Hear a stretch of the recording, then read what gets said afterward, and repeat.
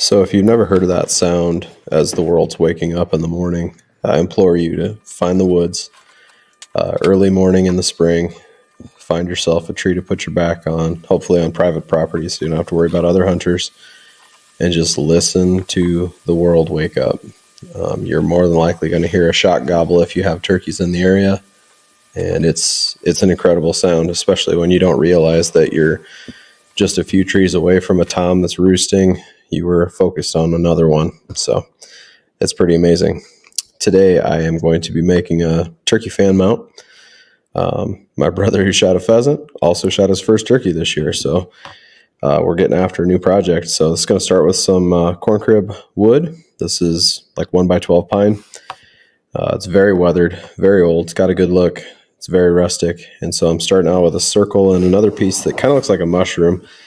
I just kind of made this template up when I made my turkey mount.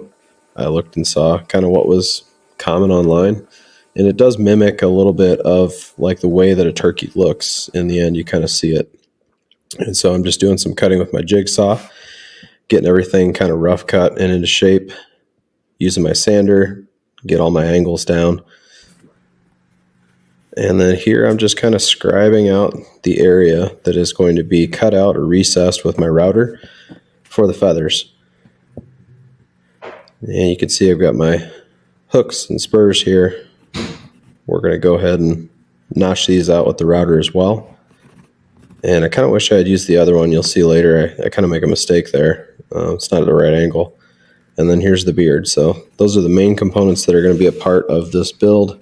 We've got feathers, we've got legs, and we've got a beard. So lots of weird stuff going together here. And so I'm just recessing and routing out this spot. For some reason I do the one side at an angle. I'll have to fix that later. But the beard goes in just fine. Everything seems to fit. And then I get rid of this waist portion. So this is where I'll be gluing the feathers to. I know that you can spread out a fan and like staple it down and let it dry that way. This one got sent to me through the mail, and so it did not turn out that way. It was already kind of fixed in place, and I had to do some surgery. You'll see it later in the video. I kind of dissect the turkey feather fan, and it works out though. And so we're going to add a little pre-stain conditioner on here because, again, this is kind of a pine material, and my brother likes dark stain, and so therefore we're going to get the dark walnut from Minwax out, and we're going to darken this baby up. It looks really good. And it really pops. That's another thing. And you'll see later, I figure out that I forgot a step, and I kind of think that it's going to be disastrous, and actually ends up turning out to be a happy accident. I really like it. So we're going to add some shellac to protect this wood, and this is really actually a pretty quick build so long as everything goes together correctly. And we're just adding that shellac, let it soak in. Look at it shine. So all that character from the wood just like pops, and it's great. The rest of it gets sealed as well, just to help from expanding and contracting and bringing in moisture or getting rid of moisture. And so the whole thing gets a nice coating, and it probably gets like four coats, sanding in between each coat, kind of flatten it out. Nice light coats is what we're looking for. Same thing for this part. And I don't know why, but this part does look darker than the other portion. It's from the same piece of wood, but a little bit further down the piece of wood. And so that's odd, I thought, in my opinion. But yeah, still turned out good. And so letting them dry, and then moving on from there.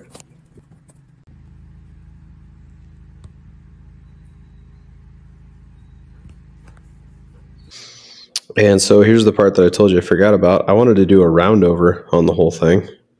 And then I thought, oh no, I'm going to have to do a round over. I'm going to have to restain. And as soon as I did the round over, I was like, I like that. I like the way it looks. And so I said, we're just going to send it. We are going to just resand, and we're going to recoat. We're going to get that natural color that's on here instead.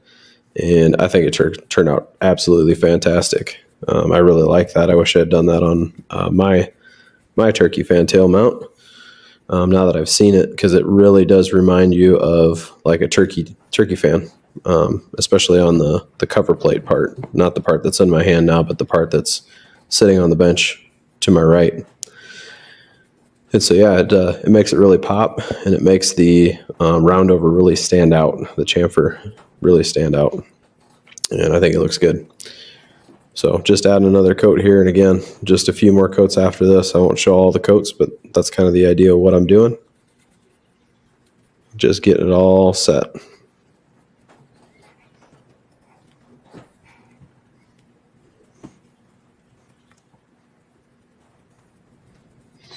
And I did end up having a little bit more of a problem with this piece for some reason. I don't know what it was. I don't know if I applied the shellac too thick at one point or what, but it seemed like anytime I tried to hold this thing, even after like a week, my fingerprints were like impressing into the shellac. And so I must have done a coat somewhere too thick. Once it's on the wall, it doesn't really matter. It won't really have those kinds of issues, but at that time, it seemed like an issue. And so here's the dissection process. Floof tries to help out as much as he can. This could be a fun game. How many times do we see Floof? Because I think I knock him off the table like 6 or 7 times. But yeah, I'm trying to be careful as I cut these feathers. The base portion of it had seen better days, and it was a little smelly. But I kept everything organized, and that helped with the process. And so now it is arts and crafts time, boys and girls. A little hot glue, some spacer pieces, and I basically took the feathers and I ordered them from like biggest and frilliest to shortest. I also figured out that if they had an upswing on that side, that meant like a right upswing meant they were on the right side, and a left upswing meant they were on the left side, because my fan mount is actually one that was spread out and stapled down. And you'll see that kind of a little bit later. And so I used that as a reference point for this build. I at least had something to look off of that was a real example. And so I didn't feel like I was completely flying blind, even though I was a little stressed out about this activity. And so we're just adding a little glue, and we're overlapping each feather each time. And I'm doing a little pre-work just to make sure things are going to line up where I want them to. This one like actually made me sweat. Like, it was kind of hot out in the shop, but also like I was a little nervous about how it was going to turn out. It was one of those deals where, I mean, you could always just rip it all off and start over, but nobody wants to do that. And I don't claim to be a professional taxidermist, and so I know some of you guys will be like, that's not the right way to do it, and I get that. I know that there's probably 1,000 way better ways, but this one costs like $0, and I think that's kind of cool. Plus, it's for my brother, and he kind of likes my work, so I mean that's fine with me. And I don't know. I think end product looks pretty good. This feather I think got shot by a BB. That's why there's like a notch out of there, and I didn't want to try to hide it. I wanted to kind of celebrate it. It's kind of cool. It's one of those things where that's just the way it is. And so I'm just going to continue working my way through this initial portion. Got to build it from the back to the front in order to get everything where it's supposed to go. And I do have a buddy who does this kind of stuff like for a living, or not for a living, but as a fun side hobby, I guess, and gets paid for it. And he said I wasn't too far off, and I'll take that as 100% compliment. Not too far off that's like where I'm looking for. That's the kind of ground I want to be covering. And so anyway, in the end, you can see it all comes together. You get that circular kind of pattern, and then I just double down on the glue.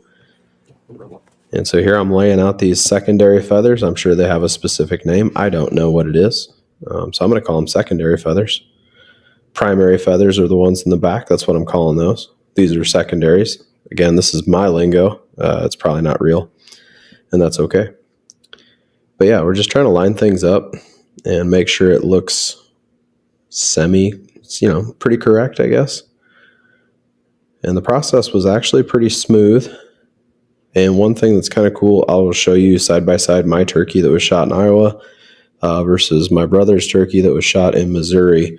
and you'll see like there's a substantial difference in color, especially on this tertiary or third layer of feathers that you see here.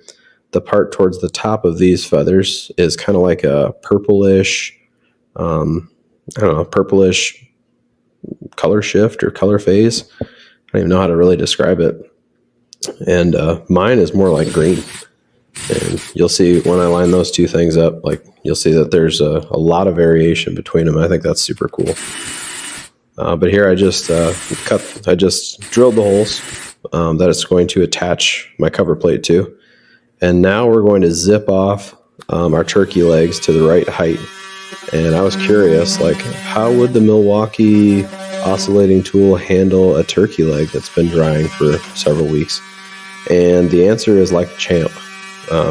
It went right through those things. And so Milwaukee, if you're looking for a turkey guy to sponsor I'm your guy. I'd like to keep zipping off turkey legs. That'd be great. And so I glued these babies into the recesses. Everything looked pretty good. Filling up the voids, added it on. That's kind of the finished product. And then here's a side-by-side of mine versus his. Mine is on the right. So you can see mine's more green. His is more of purplish.